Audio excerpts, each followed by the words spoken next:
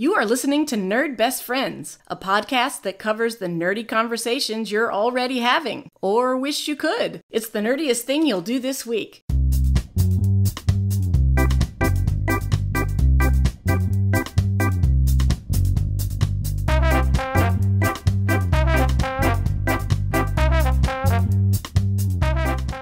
Welcome back to another episode of Nerd Best Friends. I am Analese, and I'm here with my best friend, Rob. Hey, it's me, Rob, your best friend, your super nerd, and your podcast host.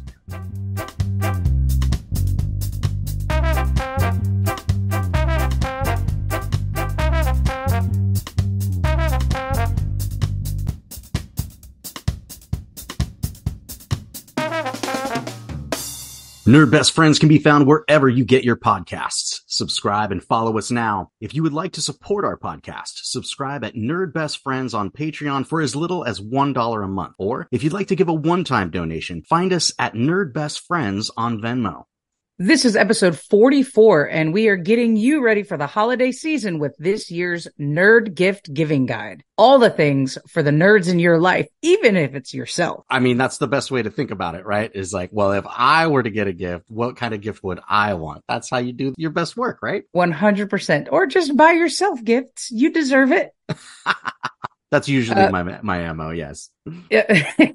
Well, I got you this and I got me this. That sounds about right for nerds. But first, what I like about it. Okay. For what I like about it this week, I'm going to do something a little bit different. What I like about it this week is going to be about charcuterie boards. Oh, fancy. These salty bad boys. A charcuterie board is something you can totally nerd out about. Now, I'm not talking about just like the piece of wood, right? The charcuterie board, yes, you can get into. There are some very nice ones and they've got different grains and textures and woods and oils and all that stuff. I'm sure that's great. What I'm talking about is putting together your charcuterie board for your little dinner party or your board game night or whatever it's going to be. You go and there's just so many choices and you can get to these specialty stores and they've got all the different kinds of cheeses and the different olives and this and that. What I think is the thing that you can nerd out about is when you're setting up your charcuterie board, you want to pick your players. You want to pick things that are balanced and complement each other. This is the same way. It's the same mindset that goes into making your D&D party, right? You gotta have, you gotta balance it. Yep. You want your striker. You want your controller. You need your healer. It's the same thing. You gotta have your salty meats. You gotta have your pickled things. You gotta have your oil, infused olives to create this balance, right? And then sometimes, you have to make adjustments as the night goes on. Some things will be more popular than other. You got to keep loading up that board. So you got to start making decisions. The other day, we're playing Castle Ravenloft. We only got 3 players. So do you take the tank, the healer, and the striker? Do you take the controller, the healer, and the whatever? Like, you got to make some decisions. You got to you got to find that balance.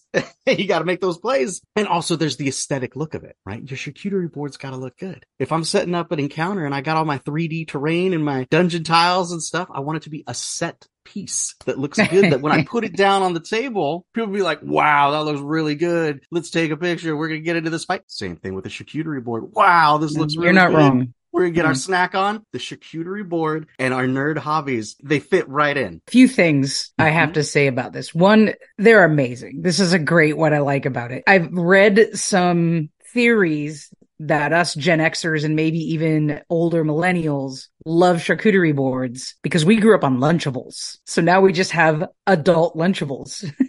But did you have Lunchables when you were a kid? We were allowed once in a while when we could afford them, yes. Yeah, no, I have literally never eaten a Lunchable in my life. Really? You're not missing out. I mean, it's processed on processed on processed. But when we could afford them, it was a nice little treat. But the other thing is, some of my favorite memes or Reddits out there are ones of collections of people who know what they mean they're saying, but either don't know how to spell the thing or they phonetically haven't seen it. Right. And it's just kind of funny. My favorite one is the charcuterie board. 2 words, charcuterie. I joke with my partner Sarah all the time about that when we were first early dating and it was pandemic. So I would go to work and she would work from home or whatever. And I'd come home and there'd just be this spread. And I joke all the time that that's how she got me, right? With the charcuterie board. The third thing about it is you actually have an example of how to take this to like 11 with a holiday party that you attended, I think last year, or maybe end of the year party with management staff about charcuterie boards, but it wasn't all meat and cheese trays.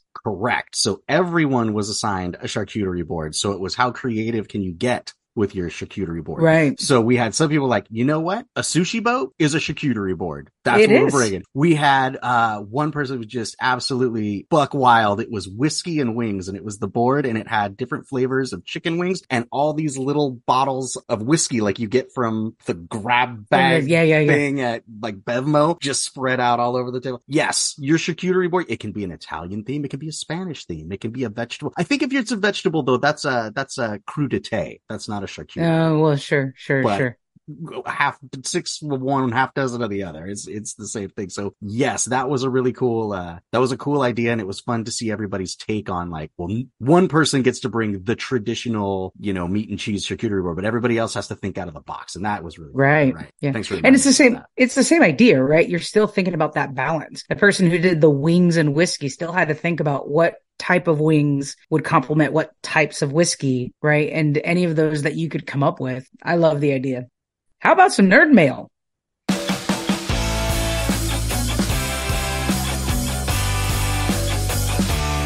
Nerd mail. I got some feedback about an episode we did earlier this season. I think it was Nerd Watching the Aughts when we were talking about movies, and I was or it could have been something else, but we were talking about the new Star Trek movies with Chris Pine. Is that Chris Pine? Who's in the Star Trek movies?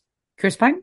There's so many Chris's. The Chris Pine Star Trek movie, and how like Leonard Nimoy was shoehorned in there as alternate universe Spock, and how like that was stupid, and like I was a throwaway comment to me, but apparently it was not. People were upset about the fact that I would besmirch the late great Leonard Nimoy by saying that it was a poor choice to put him back in Star Trek. And it's like, okay, and they compared it to like, well, Han Solo was in Star Wars when they brought that. Of course, Han Solo was in Star Wars. It's the same story. He's playing the same character. Doing it's not different thing. Universe Star Wars. Not like, it's not like he was in Solo. It's not like in Solo they had the kid running around as Han Solo, and then like, oh, here's alternate universe Harrison Ford, right? All old ass Solo in the no. Come on, it's not the same at all. You said in the episode we were gonna get some hate mail about it, and you were right. big rippers to Leonard Nimoy, but come on, it's not the same thing. They didn't need to show him in there. I'm doubling down is what I'm doing. I took the feedback from the listeners and I'm doubling down. This is a case where I'm gonna say I agree with you. If they wanted Leonard Nimoy to be in that movie, they could have done it 100 different ways with him in a cameo without calling him Spock and without hanging their hat that he's they could have just had something else happen where he's making a cameo in that movie, and it would have been much better. I agree. Did you hear from any of our stupid listeners with their stupid ideas? Well, we did have a look. I'm not going to say they're stupid listeners. We got called out because we were late on an episode. So we went 3 weeks between 2 episodes, and we'll talk about why at the end of the episode on the nerdiest things we did this week. But sorry, listeners, we're not, the show's not over. We just fell a little behind, and it's Rob's fault. So we'll talk about that later. Okay. JK. I also, a listener sent us something very funny, and it was just, a meme, a picture of a box of Nerds candy. And we'll put this on our Patreon so our subscribers can see it, but it's basically a box of Nerds. And it was like Dungeons and Dragons theme, D&D nerds, but it was also rainbow nerds. So the box said Nerd Rainbow Dungeons and Dragons. And the meme next to it said something like, this also describes the overwhelming majority of my friends. And I thought it was freaking hilarious. So thank you to the listener for sharing that. I'm glad that hit you just the right way. It still makes me laugh. I look at it almost every day since we got it. It's so funny. Also might need to be a box of candy that I need to go get. Would you use your house full of candy? Never mind. That'd be bad timing.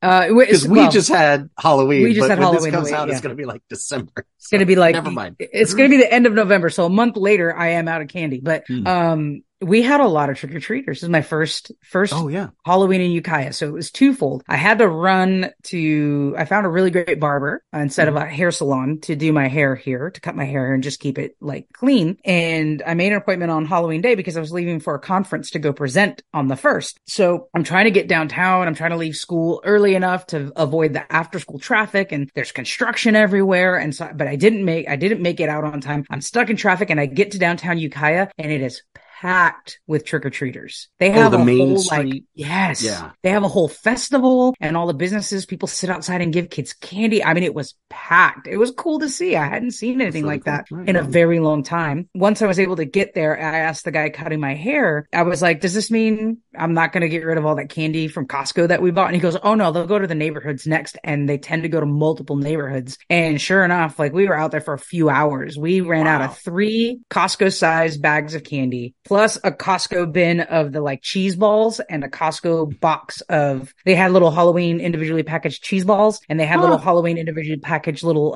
like gummy bears, but they were like spooky figures, a whole box of those, whole like plastic container of the cheese balls, and then 3 bags of candy gone. You stocked up. We got warned that it was pretty popular. So worst case scenario is I was just going to take that stuff to school and give it out. You know, I have like a little candy dish on the conference table in my office. So I have a candy dish there. So it wasn't going to go to waste. But yeah, we stocked up because people said it's pretty big here. So that was kind of cool. Did you have a lot of trick-or-treaters? No, it's so strange.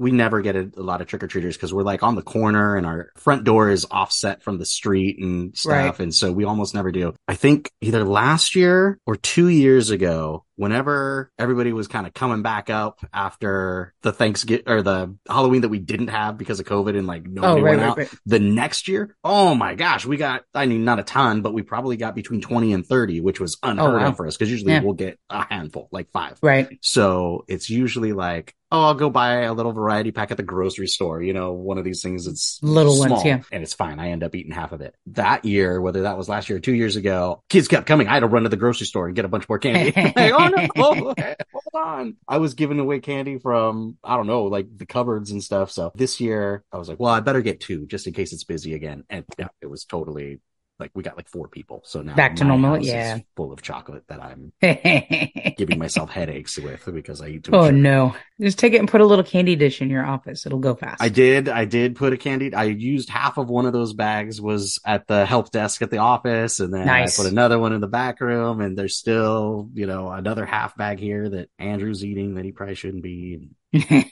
Well, on to our episode. We're talking about getting gifts for the nerds in your life. And just like we did this episode last season, we kind of went by categories. So let's just go through those categories. Are these the same categories as they were? They're the same categories as last year. And it's on us to come up with something new and remember if we had something. This is great. It's going to go great. I think both of our lists are better than last season, but certainly one thing we didn't have time to do was meet and decide whether or not we wanted to keep the same categories. So here we are, same categories. All right. So, some nerd best friends listener nerd is going to be like, Rob says the same thing for the D&D nerd every year. Well, when we get maybe find out. I don't know. We'll find out when we get do there. That on purpose. I'm just saying. Well, let's start with the comics nerd. For me, the comics nerd, I'm at the point where maybe I've slowed down a lot on purchasing comics, and I just don't know what to do with them. So I think the comics nerd in your life could maybe use good storage solutions besides those like cruddy cardboard white foldable boxes that everyone uses. They're like, I always find mine because they're not all the way full. So they'll lean forward and the last few get bent and stuff like that. So it's just not a good solution. But I did see on Etsy, as I was looking for storage solutions for my space and my nerd room, I found some great custom boxes on Etsy. There's one cool like wooden box with a pull out that has a little spring loaded thing like you see at stores. So like it holds them nice and tight. Yeah. I saw a really cool kind of thick, clear mountable holders where you could put multiple comics in it, but you could be displaying one at the front and just make like a little display. And I saw another one, a book, almost like you would with like an old photo album. but it had the backing and the cover for comic books. So you can flip through the comic book and pull out the one you want to use. So there's some really great ideas on Etsy for storage. So the comic books nerd in your life, listener, could probably use some sort of custom storage like that. Andrew's got hard plastic ones that he uses too that we get on Amazon, but they'll fold when you kind of unlock them. They'll fold up flat, but they're like black hard plastic. And when you unfold them, they've got like a little bit of slots on the edge, so you can put like a plastic divider in it to keep them from slipping down. Like got we it. were talking about. But yeah, still, I mean, the big white cardboard long boxes are a classic of the last 100 years of comic booking, but they're not great, especially for long term. They start breaking down, and it makes it hard to actually kind of look through your collection because they're weird to store. So a nice,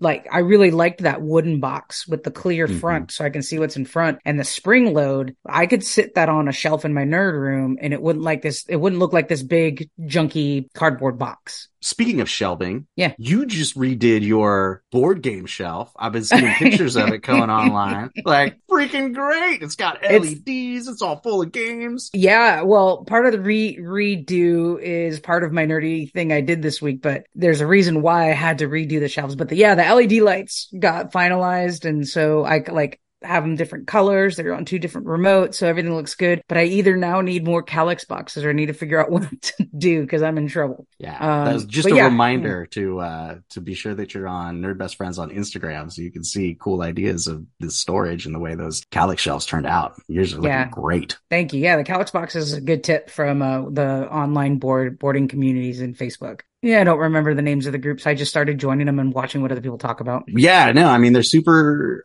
popular. You see people using them for board games a lot, but yours is right up there with the leaders, man. You really knocked it out. What do you have for comic books? Yeah, I'm going to recommend a comic book that's been out for a long time. This is a French graphic novel. It's called Black Sad. And this comic book, it's like a noir detective book, but the characters are anthropomorphic animals. I should have done more research about the author and the year that it came out and those kinds of things, but I didn't. You will be able to find it. I was reminded about it because Andrew said that he was reading it and he was just so impressed by the different storytelling, which of course, because it's not like an American superhero book, that it's got some interesting plot hooks and interesting character developments. For me, whenever I've looked through it, it's like the art is just outstanding. And it's one of those things where it's, again, because it's not on that like American comic book grind of it's got to be out by this date and it's got to come out every month and it's got to do this. Like, these artists and this author takes their time. Black Sad comes out when it comes out, when they're good and ready to give it to you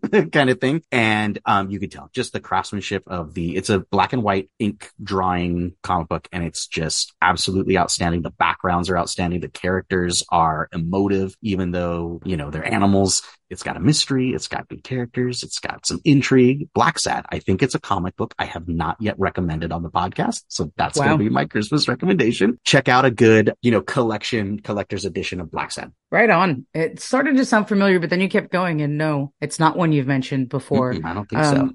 And it's still coming out new now. It's still current. It's not an older comic. I believe they are still, again, I didn't really do my research on it. I was just like, oh, Black Sad's what I have saved. In 2000, from Juan Diaz Canales and Juanjo, man, it's great. Probably would have been better if I hadn't. Wonderful French names. I like how you said Canales, and it's probably Canales. Juan Diaz Canales. Juan Diaz Canales and Juanjo Guarnindo. It wasn't worth it. I shouldn't have looked it up. What about it being current? They did release something in 2022, so almost a year ago. Black Sad, They All Fall Down, Part 1. Oh, well, it says Part 1, which means there's apt to be more. Probably another one coming out this year.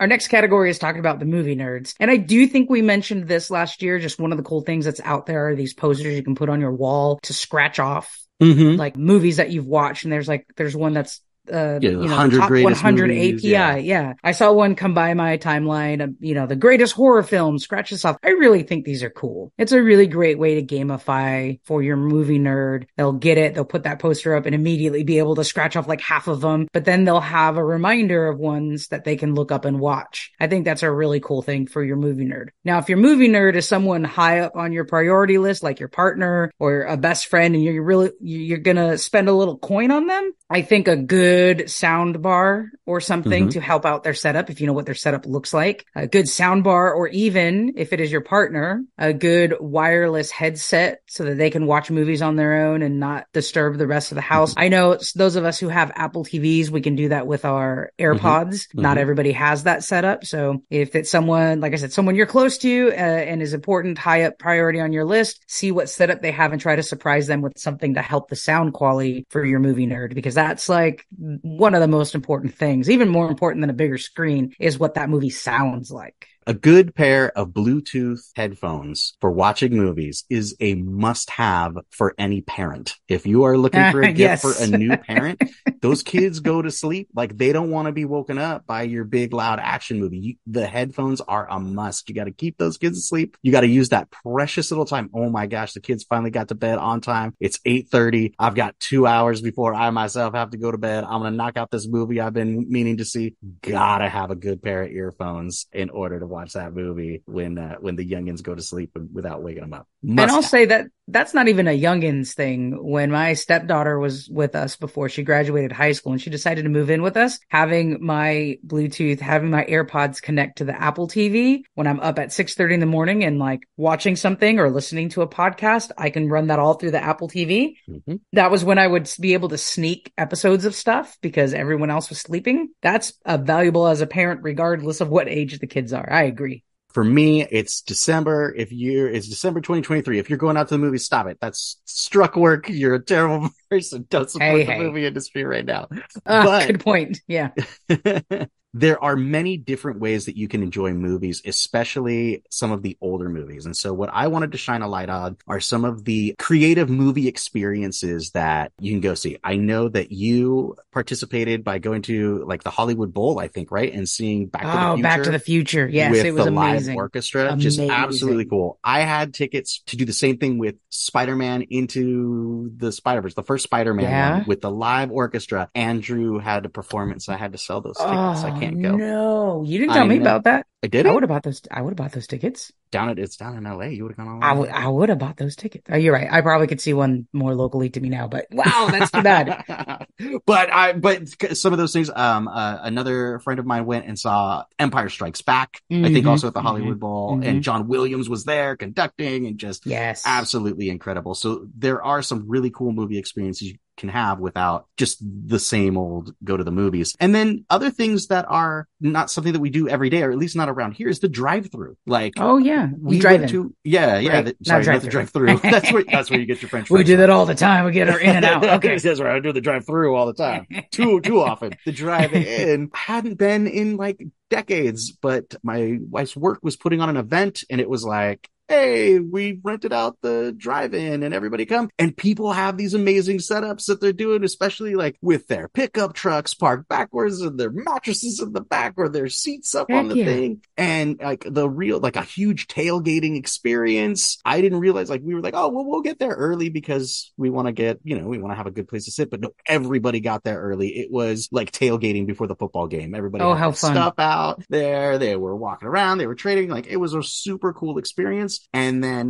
the sun went down and the bugs came out and everybody got in their car and watched the movie or watched like half the movie. And there's like lots of people leaving at the end. They're like, we're just here for we're here for the tailgating. We're out of here. So very cool. And then the other thing that around here that started with when they were starting to reopen after COVID was can't fill the theater. So you could rent out the theater. It's kind of a flat rate of like, for $350, the theater's yours to watch whatever movie you want, usually an old movie, and put as many people in here you want or don't. Right. And it's all yours. I have not done that experience yet, but I think that would be really fun to do, especially if you have a group of friends that are really into a movie or quote a movie all the time or something like that, and just take the 10 or 12 of you and rent out the whole theater to yourself. And it wouldn't be that big of a buy-in for everybody individually, or it's not really that big of a deal for a Christmas gift for that special person. What I like about the last two that you mentioned is that you're still supporting your local economy, right? You know, the movie theaters and drive-ins. Drive-ins are harder to come by now just because it was not a popular thing like when we were growing up in the 80s, and there'd be double features, right? And the first movie might be a kids movie and the second movie more towards adults because the kids would be passed out in the back of the car and the adults would then watch another movie. I remember doing that a lot with our like Volkswagen van, and my dad would open the back and we just all be sitting there with our legs kicking off the back of the Volkswagen watching a movie. And it was cheap because they would charge per car instead of per person. And when you're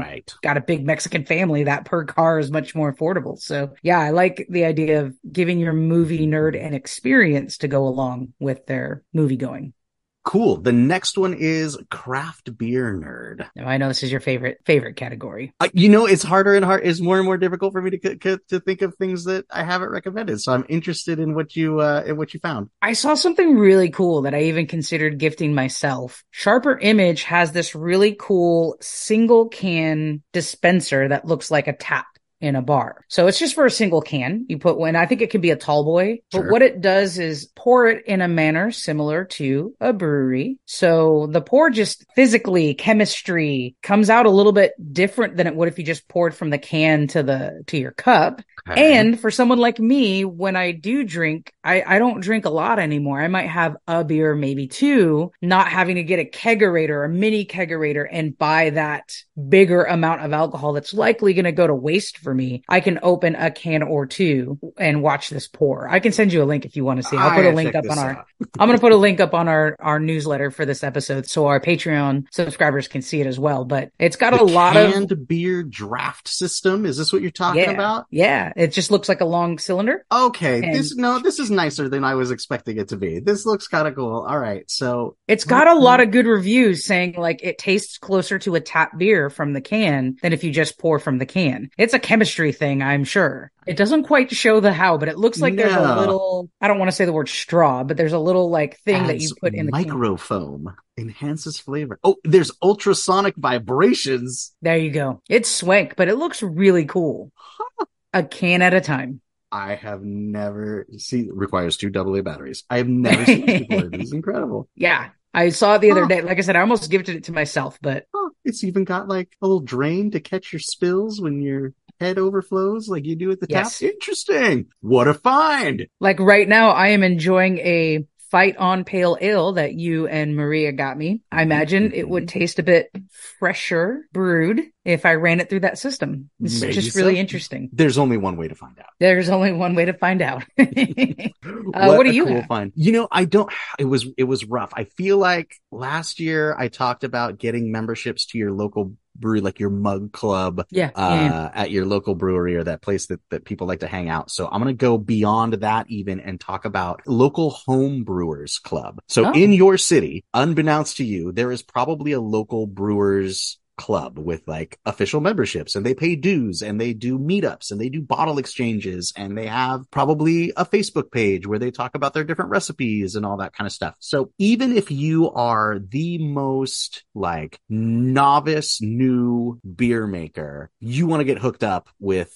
one of these groups, even to have like I have a local brew membership to a local brewery down south of us in like the Thousand Oaks, Conejo area, because we have a friend who is an amazing brewer, like an award-winning craft home brewer who's in this club. And he's like, you got to join this club. I'm like, but I don't make beer. He's like, it doesn't matter. You get invited to all the events. You get to try beers, like all this kind of stuff. Like we want the memberships. We want the dues. Like it's always very small. It's a pretty niche. It's a chemistry hobby, really. Yeah. And especially if you live near or around a well-populated city, it's incredible the different kinds of things they do. Sometimes they'll take trips, or they'll take a group to a beer festival that's coming to town for like, they'll get discounted rates because they're the local home brewers association and those kinds of things. And then they always have like their parties or their barbecues where everybody's bringing their home brew and you can try it and you can rate it and all this kind of stuff. And it gives them feedback, and it's a cool excuse to like get together and share their stuff. If that is something, if you have anybody with a connection or you yourself, even if you got your beer buddy in your closet, like find the local homebrewers club and join it and check out like like the benefits there. So thinking about the gift, that would be a great gift for that amateur person in your life, is to like look around and be like, hey, I wonder if they have taken the leap to go join this group. If not, just do it. They won't regret it if you get them into one of these groups. That's a great idea. And just supporting more than even small breweries are big breweries to someone who's making I don't even know what the smallest denomination you can make of beer, but I can imagine it's very small. Like so a gallon. Yeah. Yeah. Probably. Wow. That's a really good idea. Well, we're on the gadget nerd now. What did you put for the gadget nerd? For the gadget nerd, I've been looking at this thing. So I have a 15-year-old boy in the house. And no matter what I do, this young man will not get up on time for school or be able to set an alarm, even if the alarm is, a smart alarm where it's like, hey, Amazon Echo device, wake me up tomorrow morning at 7 a.m. Like something will happen and it won't, or something will happen and he'll reach over and unplug it. I don't know what the deal is, but so we were looking at alarm clocks and different things. Like, do we just get the old, like the classic alarm clock with the two bells on the top and put it across the room and I'll just set it every night? Like we were going, but I did see something that I thought was absolutely amazing. And these are sunrise alarm clocks. Okay. And so it's just like, it's an alarm clock. Like it almost looks like a glass oval or a glass ball, and it'll display the time if you want. But what it does is it uses little LED lights inside to mimic the sunrise and sunset that's happening outside in your area. I don't know about you, but I have this weird thing where if I wake up in the morning and it's dark, I'm kind of tired or whatever. If I wake up in the morning and like it's light, but it's like cloudy and overcast, whatever, that's an okay morning. If I wake up and the sun is out and the sky is blue, or like the sunrise is coming on a clear day, like I feel like the day is just better. Like I get off to a better start to my day. It's some sort of psychological thing that I've got where I'm like, oh, today's going to be a great day. I got plenty of sleep because look, it's daytime outside now or something like that. And so this alarm clock will just sit there dark all night. And then as the sun is coming up outside, it will start glowing with like, starting with that kind of blue purple light filling your room and then change to like brighter and brighter and brighter so that it's making the inside of your room with the light mimic what the sun should be doing outside. Or you can set it and be like, look, so I get up at 4:30 in the morning. The sun's not up, but I want to simulate a sunrise starting at 4:30 in the morning. And it'll start doing that. And then I think it goes throughout the whole day too. And at bedtime, it'll start like turning dark and go back to sleep. So it's like combating, what do they call it? Like your seasonal depression by simulating light in your room. And I think that looks really cool. Wait, so that is so cool. I actually have a friend who maybe didn't talk about alarm clock, but uses something for sunlight simulation. Maybe it is an alarm clock. I'll have to ask her. Maybe. I mean, I know people who live like in the, like, Alaska or the Netherlands or whatever, they'll have or the Midwest UV lights. Maybe so. Yes. But I thought this was so cool, like such a cool idea, because I know that feeling of like, oh man, the sun's out, it's going to be a great day. And I wonder if I could trick myself into doing it. You'll have to tell me if you get it for Andrew and see if it works. We didn't. He was not into it. He's like, no, I just want this one. And of course we got it, and he still can't get up on time. So yep. Nope. He may not have a choice next time. How funny. Looking at things for gadget nerds, I'm so surprised that drones are still a thing. Like I get people who make films or television, or they make promotional videos for stuff. I get those people having drones, but like, why are drones still a thing for people? I can imagine kids get excited about them. They play with them twice and then that's it. You know, I have a coworker who is a drone enthusiast. He's a drone hobbyist. It's awesome. He gets just the most amazing things. It has he'll show us his drone footage, and it's such an additive to any event, right? Like we do the Fiestas parade, and he'll bring his drone and just get these amazing shots of everybody, like the beach and people, the parade and all this stuff. He just recently came back from vacation where he had visited his old hometown in Mexico. And this town, does their town celebration where they celebrate the patron saint of the town, and they have a big festival and parade down the street with dancers and all kinds of stuff. He brought his drone, and the drone sailing over this town in Mexico and picking up the cathedrals and seeing the parade and all the colors and the mountains that the town is up against. Just beautiful. And you can tell like he's getting better and better as far as like, it's not about,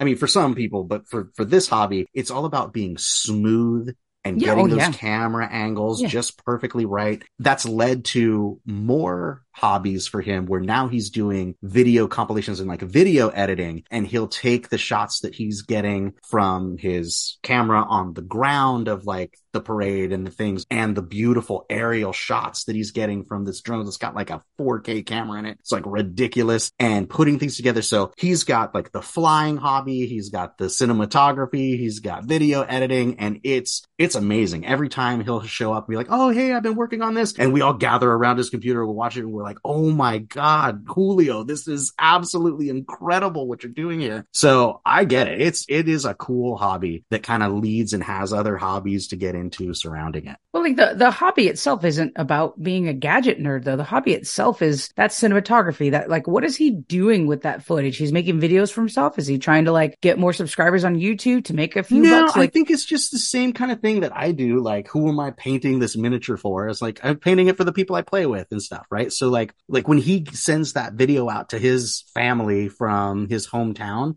they're going to be like amazed, right? And he put some work into, he created something beautiful for his friends and family to do, just like a lot of the stuff we do with our hobby. I mean, I guess I question that the same way I question people who go to concerts and record on their phone. They just have their phone up instead of experiencing the moment. I question whether or not people go home and rewatch their videos more than once or twice, right? Like but I mean, I'm just surprised the drones are still popular. So if you have a gadget nerd in your life, maybe just a, entry level drone for them to see if it's other hobbies will come out of it. Maybe. I'm just surprised that it's still there, but I wonder if it's not for the gadget nerd. I wonder if it's the next gadget for your photography video nerd. Cinematographer, like for sure.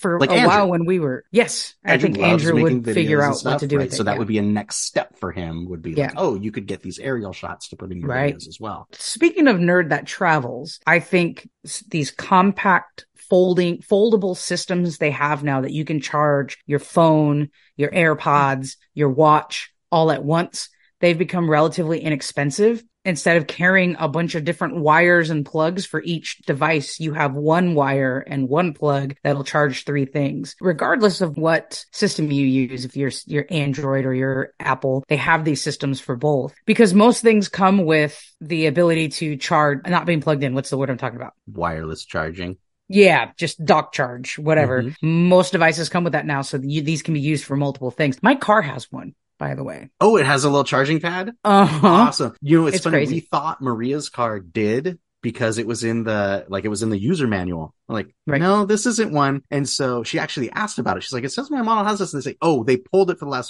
the last minute. They were getting hot and melting. Oh, good. Oh, cool.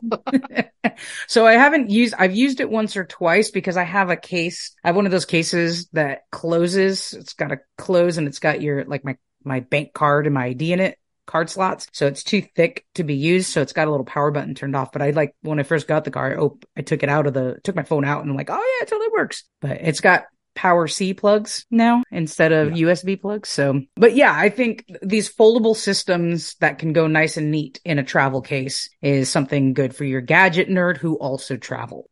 I have one of these things next to my bed. It's just this one unit that my phone leans on, my watch clips on, my headphones sit on, and it charges them all at the same time. And honestly, I've never even thought to just grab that and take it with me on. Would make so much more sense, right? Wrapping up all these cords and stuffing them into the backpack.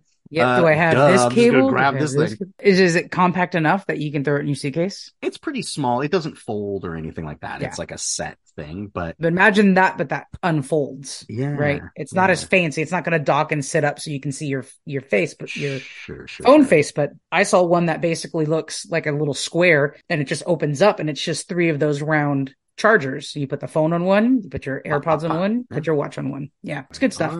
So we have the home nerd for the nerd who likes to stay home. Or improve and work on the home. You mean they like to stay home? I like to stay home. I like to stay home. I'm not knocking on anybody here. Are you familiar with the company Garrett Wade? Not at all. Okay. Look up Garrett Wade when you get a Okay. chance. They're the home nerdy catalog company. I have gotten so many gifts for the home nerd from this website. Rose gold pruning shears, I think, were the last things that that I got from there. Gardening, little gardening sets of fancy, very sharp trowels and rakes and things like that. Got a avocado picker stick. Oh, a little like from there. It's like the the big big pole thing with the trigger on it, but it's got a basket on the top to kind of catch your those things are avocados. so crazy. Have you tried to use one? Yeah, no, we had to try to like build it and get it set up and stuff, and it was nuts. Do you have avocado trees? My mother-in-law does.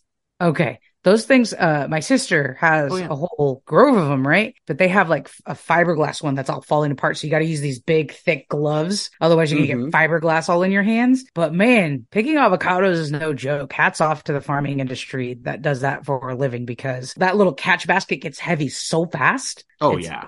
Holding it up above your shoulders the whole time. Yeah. No, good it's stuff. Almost impossible. So yeah, and not just gardening tools, but kitchen tools as well. They make cool knives, barbecue utensils and stuff. If you are not familiar yet with the Garrett Wade company, I would say check that out and realize, oh, I could get this for that person. Oh, I could get this for that person. Oh, this person would love one of these. And it's cool stuff. Wow, that's a great tip. I wrote down Garrett Wade, so I remind myself. Yeah, you might be surprised. Like, it's probably not, I don't know if it's like anything super special, but it sure is pretty. Like everything they have is like, it like looks like a gift. It's very pretty. It makes you look like an adult when people are at your house. There you go. How about you, home nerd?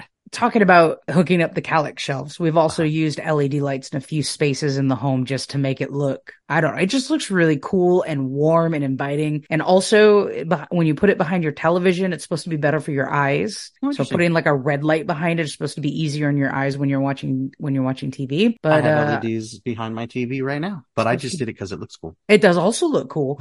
And I mean, there's some really fancy ones out there for around your TV that have like a sound intake. Yes, so it'll react. Do they? Do you like the way it reacts? Yeah, but it's too sensitive, so it's just constantly flashing. Okay, I need a better one. Well, I put LED lights for your home nerd, and in particular, the Philips Hue system is one where you buy the Hue thing and it connects to your like Alexa or whatever. Other pieces that you buy for this Hue system will automatically connect to this hub, so you don't have 100 different remotes for the different parts of your house. But your home nerd could use some LED lighting, so get some that are multicolored so they can decide the color, and just the longer the strands, the better, because you can actually cut them. They'll just end where you cut. You can't like reuse the rest of it and stuff. So buying a few strands of those that all have one system that can connect to Alexa, Google, or Siri, perfect for your home nerd to like jazz up their living spaces. Teenagers love it now too. I don't know. I helped Andrew put some up in his room, and he was like, "Oh, this is super cool," for like 2 weeks, and now I never see him turn them on. Or he lost the remote in the mess that is his room.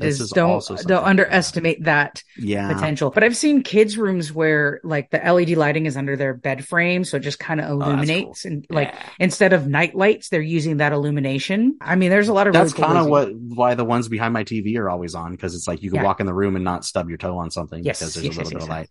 I could use some more. I want to put some behind the cabinetry that I have in the nerd room. I really just need to look into it, because what I want to do is how you have those extenders that are cord and not light, because I need not lights to go over the door, right? Because it's a row of cabinets and then a door frame and then another row of cabinets. That's not just a strip of LEDs going. Right. Well, the Philips Hue might be the right system for you to look into, because you can buy separate strips and they're all connected. I don't know how. I didn't look into it that much, but a follower on our Instagram page recommended it, so I looked into it, and it's a pretty pricey system, so I didn't go with it. I actually have 2 remotes for my Calyx box.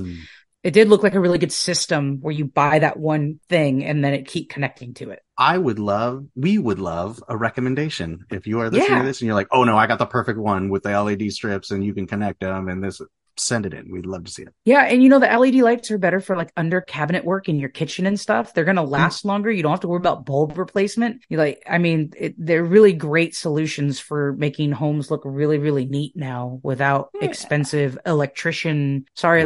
You have a very valid work and we will still hire you to do stuff. But in this case, if I can just do a strip of lighting that's going to last me 100,000 hours or whatever LED lights are supposed to last, I'm going to do it. 100%. That's great.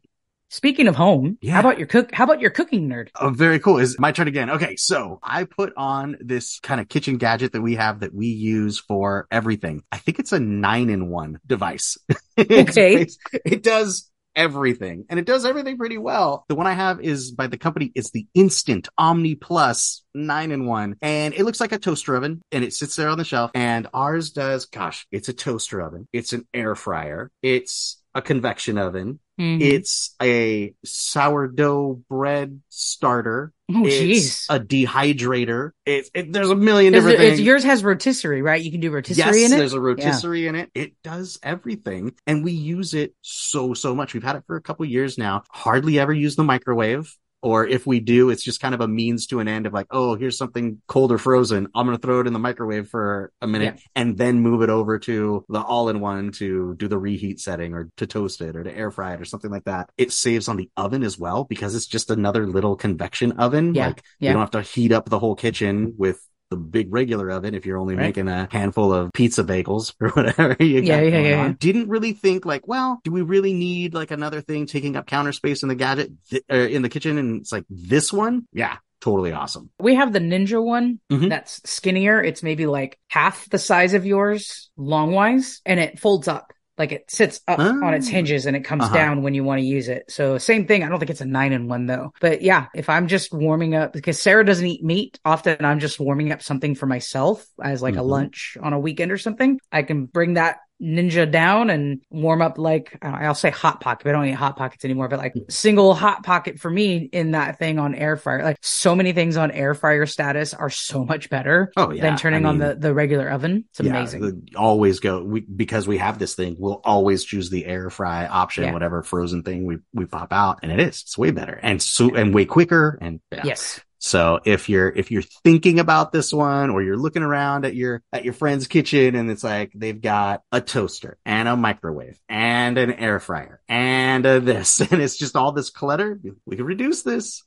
Going back to what I like about it, this episode was charcuterie boards. Yeah. One of the coolest gifts, I think we both got one last year, a really cool personalized charcuterie board. I got one last year from my brother and sister-in-law of big USC emblem that was etched in the back of it. I think you got one that talked about it's like a Casa de dice Cooper or something. Rolling dice thing. That my brother-in-law used his laser cutter to do himself. Made his design and did it. Super cool. I think my brother's dad had a laser cutter as well, and so they made one for everyone in the family. Mine was a big USC emblem, which I've done charcuterie boards for like football season and stuff this year, and it's really cool. And like learning how to use the oils to keep it seasoned and all of that stuff was really cool. But yeah, there are so many personalized boards. Just in my research for this episode, there was one that looked really cool. It's just a square and it's got I forget the name of the stuff you pour in the middle of it, but it looked like a little river going through it. The resin. Yeah. Resin. Yeah. There you go. Like a little resin river between two sides of the charcuterie board. And I imagine like the really cool things you can do with that. Like your cooking nerd can use a really nice charcuterie board that's personalized for them, whether it's like Rob's that says Casa de Cooper or like me, that's USC, because that's where I graduated from. Like a really cool personalized one is the mix of the like, I know who you are and this is something personalized, and also I know you like to do things in the kitchen, because they don't have to use it as a charcuterie board. These really are cutting boards, right? Right. I mean, you'll mess up the logo if you start cutting on it, but or you flip it to the other side. My USC one has the back side. Yeah. Very good. So very good. Your cookie nerd could use something personalized like that for their kitchen. All right. We are miniature nerds. We are miniature painting nerds. What do you have for the mini painting nerd on your list? This is a really hard one, because even if you know your mini painting nerd, like Rob, I know you really well. There would be no way for me to get, like, I had a lucky guess when I got you for your birthday. I got you the speed paint set. They're on my list. Yeah. They're so good. That was luck because they were new and you hadn't had them yet. Yes. And I had to even still text Maria and say, do you know if he ordered these? And she's like, I can't snoop on his Amazon, but let me go look. She like looked around. She goes, I don't see anything that looks like that. So I'm like, I'm going to take a gamble. And it really was a gamble. So I think even if you really know your mini painting nerd, this can be really difficult. But what I will say is the board you had me buy for dry brushing, I think it's a really good buy. Opus dry brush board. Yeah. The Artist Opus. Oh, use it for the first time today. Ooh. I think even if your mini painting nerd has one, there will always come a time when you need to refresh it, because the board is pre-textured and eventually paints will cover up all that texture and it defeats the purpose of using it for dry brushing. So on that same website, Artist Opus, thank you. On that website, Artist Opus, they have dry brushes that are really good and the board itself that are really good. And I highly recommend, or did you have me get the brushes from Miniature I Mart? usually get cheaper brushes, although I don't know. I have like an imposter syndrome where I'm like, I'm not a good enough painter to get fancy Artist Opus brushes. But then I'm also think like I paint miniatures every freaking day. I should probably be okay getting some. Then you had me buy one of their dry brushes for the sole purpose of slap chop, just because of the duration of use for slap chop. So it's going to be a dry brush that lasts me a really long time. So I recommend these to your mini painting nerd on 100%. Your guest list, because you can't go wrong with it. They will use it at some point. And then this is going to be kind of a running joke because it's going to come up our next category, but maybe a spill-proof mug of some sort so that Rob can stop dipping his paintbrush into his beer can. I don't spill. I don't don't know. The spill-proof will keep the brush from going inside your beer cup. Oh, you mean with a lid? Yes. Because I can't put the brush in there. Yes. I'll find a way somehow. Oh my gosh. What do you have? I don't know how many times I've sent you a picture. It seems like every Sunday morning, it's like, oh, here's a picture of Rob with his paintbrush sticking out of his coffee cup. Coffee cup, sometimes the beer mug, sometimes it is your water cup, but not the water cup for cleaning your brush. I've done that too. Like I'll have the water thing there, but it's empty, and I'll like put the brush in there and start switching it around. Like, wait a minute, I'm just painting the inside of this. As long as you haven't drank your. I have not done. So that is what I put a wet paint, a paintbrush in everything, but I've yet to drink the paint. Take a drink of it. Yeah. I maybe picked it up a couple times. And realized your problem. Yeah. Exactly.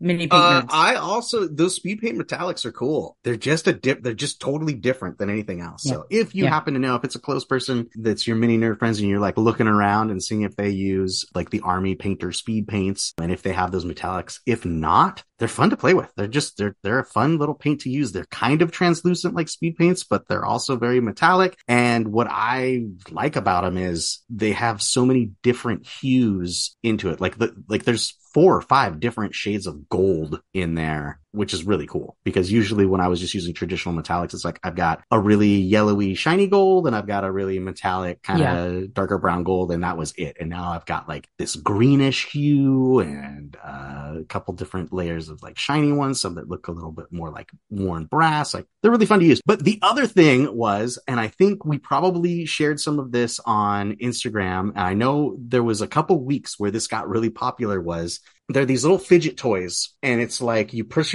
your fingertip into them. They're like these little bubbles that like... Yeah, it's like an anxiety or a fidget. They're just bubble poppers. Yeah. So they're made out of silicone. So imagine one of those with the little fingertip things. People love using those with their paint droppers. Right. You use each one of those as like a little reservoir, like a little thing to put a couple drops of paint in, and you dip your brush in there and blah, blah, blah, blah, blah. When it dries, you just pop it the other way, and the dry paint flops right out. It's right off. Yeah. So I think that's like a super cool idea. I saw that. Like I said, it just exploded one day on the internet for a couple of weeks. You couldn't stop seeing videos about it. I don't have one because the only ones I could find were colors. And what I really want is a white so that I can see what color the paint is. You know what I mean? Like if I stick it on a dark blue one, or if I stick it on something yellow, it's going to change the way the paint looks. And I think I want it to be perfect. So I'm on the lookout for a white one of those. If anybody's looking to hook me up. That's a good tip. You're right. It did go like viral for a little while. Yeah. Like all of a sudden everybody was showing like, look at this cool idea. And I'm like, that is a super cool idea. And I tried to get one, but all that was left was big, bright colors for kids. I just need like a plain white one. Well, there was a ton at the conference that I went to. They were, you know how it is with conferences. The vendors don't want to take stuff back with them. So they're like, here, take this. And when I was a teacher, I would fill up bags of just pens and stuff and just have all that stuff at the back of my classroom. Like, take it. I don't want it, but I don't have a classroom now. So I don't take, but there were some pretty sizable ones, but no white ones. I would have remembered that. When I was an elementary school teacher, I had the coolest prize box because not only was it full of all those fun things from conferences, I also would get things like Loot Crate and those kinds your of monthly things. And I'd subscription like pick boxes, through yeah. and be like, oh, ooh, I like this and I like this for me. Everything else, dump in the prize box. Yes, So like yes. in the Mr. Cooper prize box, you could get like t-shirts. Like it was awesome. Oh, wow.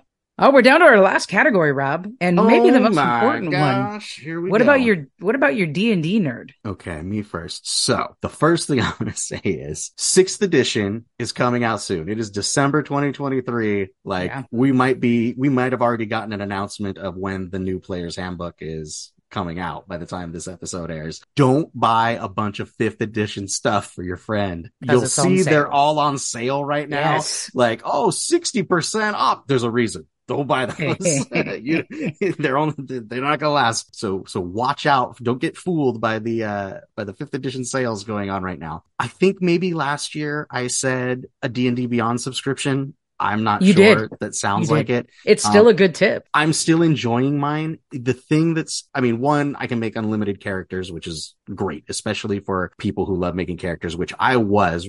These days, I got a lot going on, but when I was a young D&D player, like I could just sit and make a million characters. On my D&D Beyond account, there's like 740 characters because Andrew uses it and just whatever he can think of. I wonder if I can make that a D&D character, and goes for it. So that's super fun. And the thing that I also enjoy is you get access to all of the little digital dice that they have when you're a member. Yes. So like when I play my Curse of Strahd game, I use the Curse of Strahd dice. So when we play Rime of the Frostbane, I use the Rime of the Frostbane dice. Like all this kind of stuff. So that's kind of fun. And it's a little thing, but over the course of the year, that discounted price of $100 or whatever, it goes a long way for the convenience of it. But I did talk about that last year. So I think I'm going to double down on something we talk about a lot and say, if I'm reflecting on like the single greatest influence that has been had on my D&D games, it's the 3D printer. Oh, The 3D printer makes this game more fun. It makes the dungeons more fun to build. It makes the settings more fun to do. It has even encouraged me to move on and do other games. Like I play other miniature games more easily, and I'm more ready to do that because I know I have a cupboard full of awesome terrain that's going to work perfectly for it, no matter what it is. So if you've got that D&D player, you've been playing D&D with somebody for a while, and you're like rolling out the Chessex dry erase mat, just go with your gaming group. Get them a little 3D printer, and like get it started and see. There are so many options out there, just so many options for printers. And if it's like a miniature person and they have the space for it, like a resin printer, and just understand that, you don't have to use Lego guys and quarters for your little dudes on the table anymore. Yeah. You could, with this thing, you can basically print unlimited toys to enhance your game and have fun. Even if you're not spending a bunch of time printing them, just having those miniatures that, spray them a color, give them a dry brush, and like, there's a wizard that looks like a wizard, and there's the fighter that looks like the fighter, and here's the owlbear that looks like the owlbear, instead of, whatever it is that you're doing now. Like, if it wasn't for 3D printing, I would probably not have gotten so into Dungeons and Dragons and the games that I'm playing in my middle age, just because it's unlocked that immersiveness and those other aspects of the hobby to really just take it to the next level. I would also say even just a regular board gaming nerd, because there are files out there that you can print things to enhance games that already exist. Hero Quest, your Hero Quest board is an example of that. That's an extreme example, but you found the file someone made and created that board other than just the one you kind of unfold and use. There are, the thing you did with Curse of Strahd is take that tile that just would have been a 1D tile on your table, and you printed the corresponding tile that looks exactly like it. So now when we pull out a tile, you're actually pulling out a 3D printed model of what that tile looks like. And it just enhances the game. When you pull out a crypt that's got skeletons hanging out the side of it, like it really just creates that cool creep factor. And it's got that sense of like, I made it, even though maybe I didn't design every aspect of it or do the 3D modeling or whatever. It's like, no, I built a machine and I found this thing and I printed it, and there's always troubleshooting, and like I painted it up and organized everything, like, and now years later, because we play Castle Ravenloft every year, it's like 4 years later, we're still pulling out those tiles like, oh man, I made that. Look how cool this looks. Yeah, it's so cool. Even some games that don't come with minis and you just have a little cardboard thing, you are likely to be able to find someone who's created a file to print that 100%. mini Oh, yeah. instead of playing with a little cardboard meeple. But real quick, can you, for our listeners who aren't as savvy with D&D, why are you listening to this podcast? No, I'm just kidding. But no, truth be told, we have some listeners that don't play D&D. Of course. The real We're like brief USA thing Network. about Characters welcome.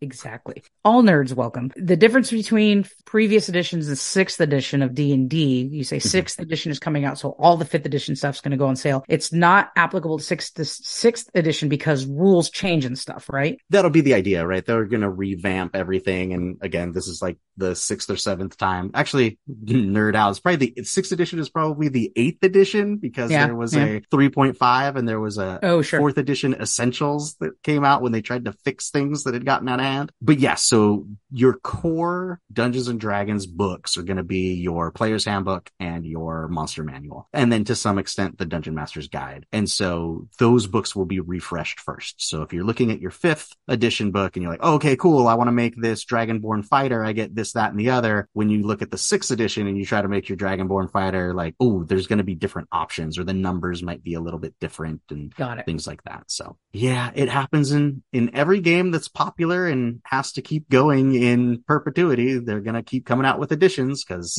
they got to make more money next year than they did this year. Well, and the also hope is that they're improving the game and gameplay for the users. But yes, money always drives the bottom line. Well, I'll tell you what, we were talking about LED lighting. Yeah. I saw some dice online that are rechargeable dice and have LED lights inside of them. That would be something. I have a friend who has these. Really? Are they amazing? As they look? No, they're kind of crappy. Sorry. Well, I say if you have a D&D nerd, that's a great gift to give them because it's a novelty and there's no way you're going to be able to get them dice that surprise them. This will surprise them, even if they already have a set. And I also, here's this part coming back, get a spill-proof cup or mug for their gaming table so that when accidents do happen, it does not ruin gaming tables and materials and make things sticky and gross. Did you spill on your gaming table? I didn't. No. Okay. No. I thought maybe this was a confession about your new fold-out gaming table. And I am constantly worried that I'm going to, especially like Final Girl that has minis, but like the game mats are neoprene. But I have a lot of cards. Yep. I have a lot of the board that you put on, the little game location board you put on is cardboard on the neoprene board. Like there's a lot of room for error. If I spill my drink on my table, I will be heartbroken if I spill like on Final Girl or Mansions of Madness with all the cardboard tiles. Like notice I always keep my drink like on another table different and I table, get up to use it. One of the things I like about the table topper that I have is it has cup holders, but the cup holders clip to the outside. To the side, yeah. So it's like if you were to accidentally knock it off, you'd knock it on the floor, not into the bezeled game table. I don't use those at your house anymore because I'm waiting for the moment that I take my like drink and I go to put it in the thing and miss it and it topples onto the game anyway. This could happen. I mean, yeah, I that's why I just go to the other table too, or I'll stand up and stand back like I'm at Las Vegas, like I'm gambling in Vegas and you go to use your phone. You've got to step off the table and step away from it. That's what I do with a drink at your game table. I'll step away with my little drink in my hand. Us board gamers know it takes nothing. It takes the slightest spill to ruin one of those like dungeon tiles or one of those cards and it'll never be the forever. same. It'll always be warped. You'll always be like, oh, everything's looking flat except this one jacked up one. If you ever do spill on your game, even if you have protective card sleeves, the spill will always hit the direction of the open and go right inside there. Yep. So a spill-proof mug or cup for your D&D nerd for their game table would also be a good gift for them. That's our guide for this year, y'all. If you were looking for something to get your favorite nerd best friends, subscribing to our Patreon would be amazing. Ooh, that would be huge. That would be the greatest gift that you could give. Imagine the hundreds of listeners to this show all deciding that they were going to give a $3 Patreon subscription to Nerd Best Friends. What a Christmas miracle. Or even you want to subscribe to Patreon, you want to start an account, it's not your thing. A one-time holiday donation would be awesome through Venmo at Nerd Best Friends. A little Christmas bonus for you nerds.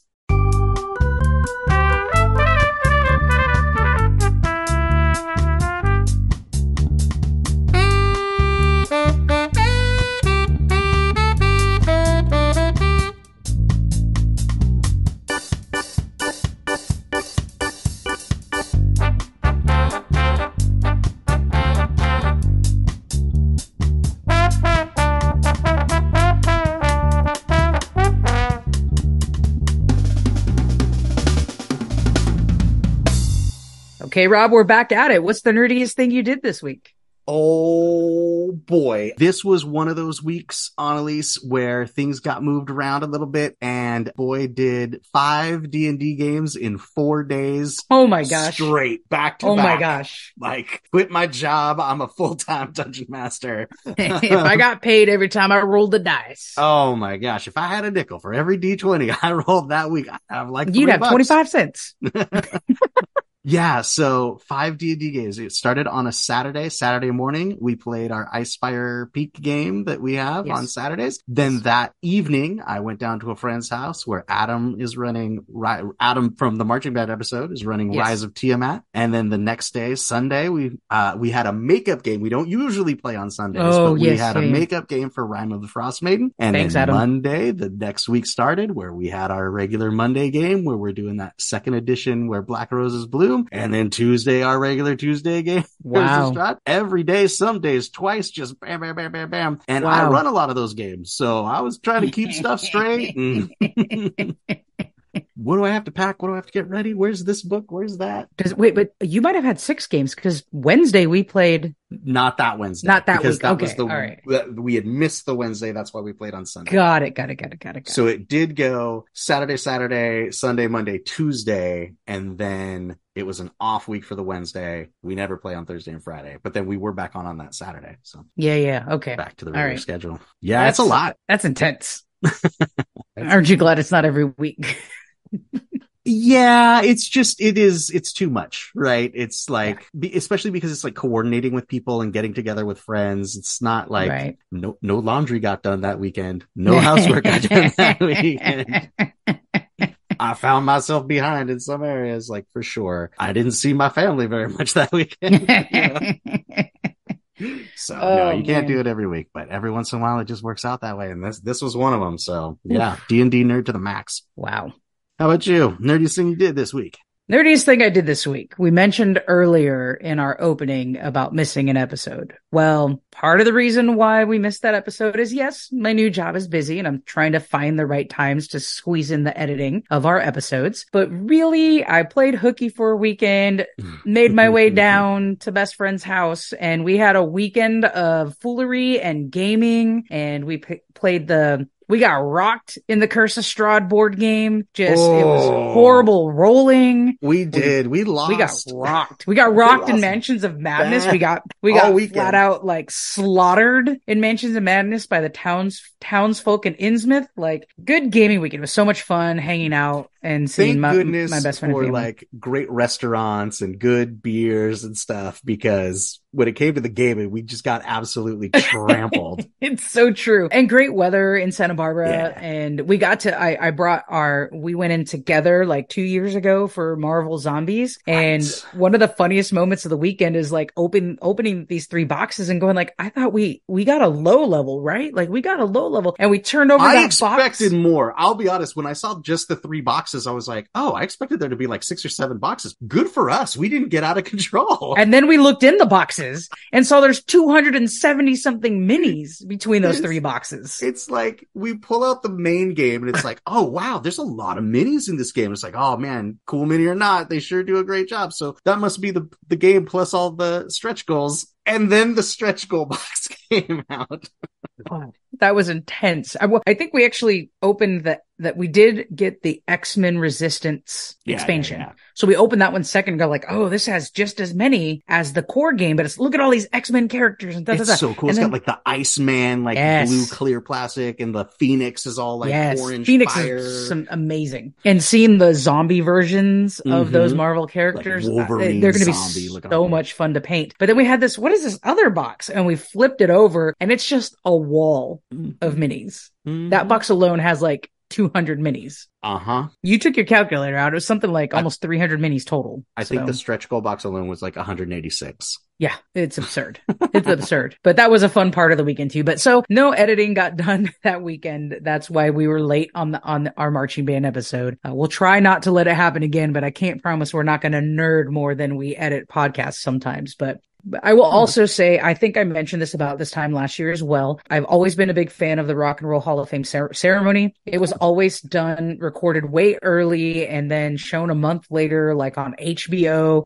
I'd have to find ways to find clips of it. Well, Disney Plus ran it live, which I don't know that that's ever happened for the Rock and Roll Hall of Fame. And I didn't watch it live because I was at a conference, but I came home and like just doing laundry and catching up from the conference, I put Disney Plus on, and I'm just such a big fan of how they do this ceremony. It's always a mix of artists coming together to celebrate person being inducted. The inductee class this year, I mean, as we get older, I imagine we're going to have more connection to them anyways, but just phenomenal people. Sheryl Crow, Kate Bush, Missy Elliott, George Michael, Willie Nelson, Rage Against the Machine, The Spinners, DJ Kool Herc, and he's really like, he's known as hip hop's founding father. Some of the very first hip hop parties in the 70s were him. And from him was born hip hop and rap and Shaka Khan. I mean, wow. And then there's, I mean, Don Cornelius, Bernie Taupin, A.L. Cooper, Link Ray. These are all guys that are behind the scenes guys that if you played songs that they helped produce and create, you would know who they are. But they're not necessarily name known, but Shaka Khan's on stage with her, and Sheryl Crow's on stage with Stevie Nicks and Peter Frampton, and they bring out Adam Levine. There's a singer I've never heard of named Miguel, but he was really good. And who else? Carrie Underwood did the tribute for George Michael. Like, just these mix of artists that come and celebrate these well-known people is just always phenomenal. So I nerded out about that over last week too, watching the Rock and Roll Hall of Fame, and just always, I'm such a nerd about pop culture music that it's always cool for me to see. And they always do a really good job making vignettes about their stories too. Okay. Sure. So those are cool to see too. So I nerded out about that. Awesome. Every season, we choose a nerd show, series, or film to explore. On our next episode, we time jump around the 1980 series Quantum Leap, starring Scott Bakula. Quantum Leap, one of the greatest shows in the history of science fiction. I absolutely can't wait. Oh boy, it's going to be a good one. Oh boy. Oh boy. Remember to subscribe, share, and give us that 5-star rating wherever you get your podcasts. Follow us on social media platforms at NerdBestFriends, or send a message by writing to podcast@nerdbestfriends.com. That be it. We did it. It's time to go. It's good. It's early December. You got like 20 more days. Happy holidays. Thanks to get your holiday gifts. See you next time, nerds.